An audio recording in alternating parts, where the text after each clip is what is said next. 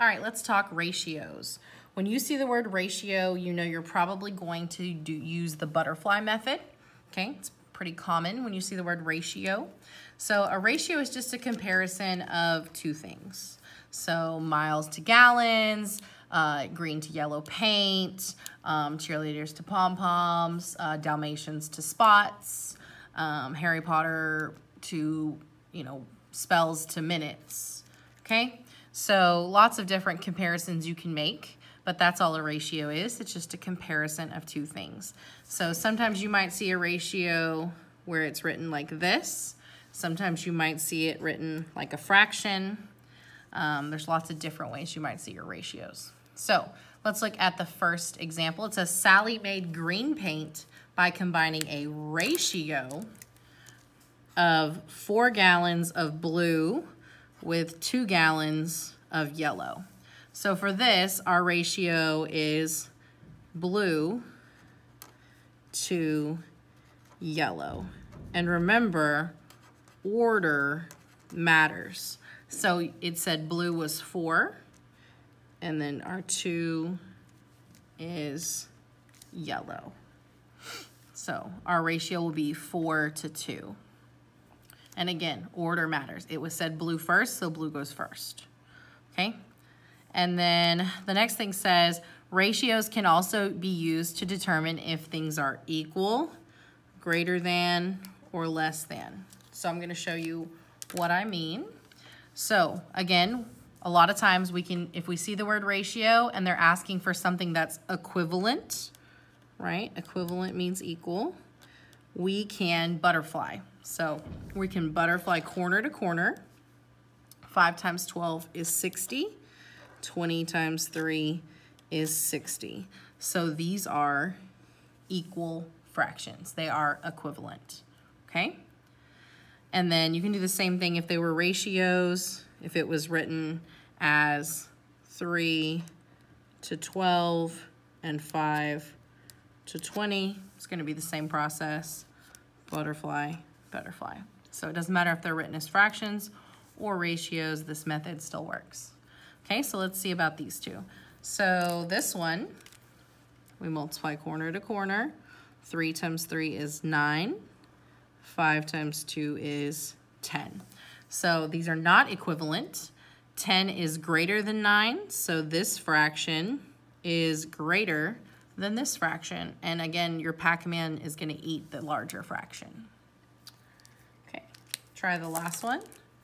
Again, we're comparing these two fractions or ratios. So we're gonna multiply corner to corner. 4 times 2 is 8. Multiply corner to corner. 1 times 10 is 10. And 10 is greater than 8. So again, 1/4 is greater than 2/10. So that's how we use the butterfly to see if ratios or fractions are equal, greater than, or less than.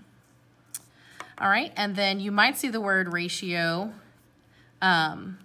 set up like a proportion. So it says the money earned per hour is recorded in the table below. How much money will they earn for 20 hours of work? So in this case, we're still just comparing two things. We're comparing money and hours. And in this case, remember, we really only use the last piece of the table. So I'm just gonna choose the last piece, and I'm just gonna kinda get rid of the other parts of my table.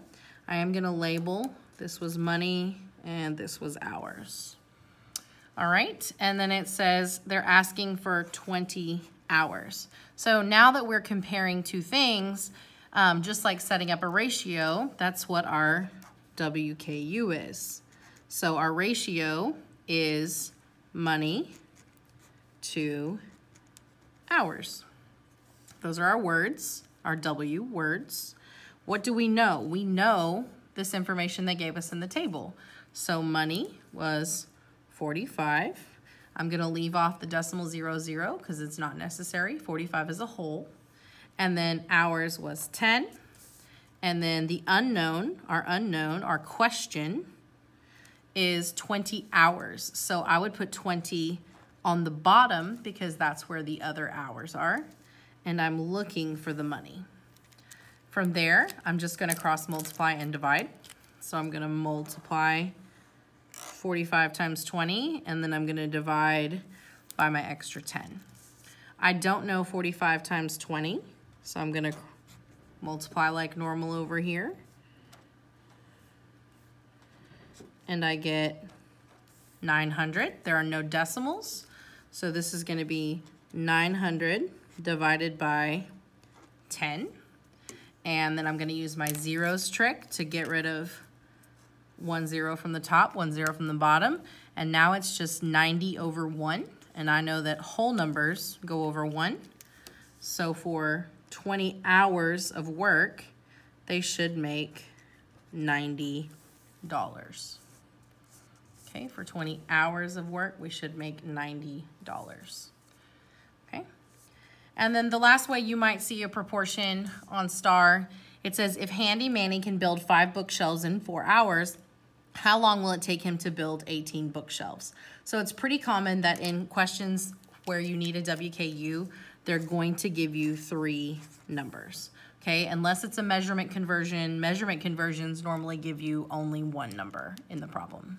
Okay, so this does give us 3 numbers, and we are comparing, we're making a ratio or comparison of 2 things. So in this case, bookshelves to hours.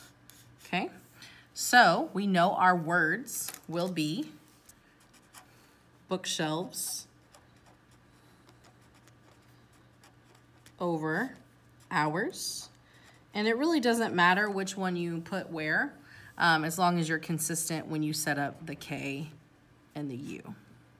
So again, our words were bookshelves over hours. What do we know? We know Handy Manny can build 5 bookshelves in 4 hours. And then the question, right? This is our question here, the part with the question mark, goes under our U, and it says 18 bookshelves. So I know 18 will go on top because that's where bookshelves are, and I'm looking for how much time it's going to take. So this is going to cross multiply the opposite direction, 18 times 4. So I'm going to come over here and say, what is 18 times 4? And that's going to be 72. And then 72 divided by 5. Well, in this case, I don't have any magic zeros to drop off, so I'll just label my cowboy and my horse and start dividing. So 72 goes inside, boots and hat, 5 goes outside.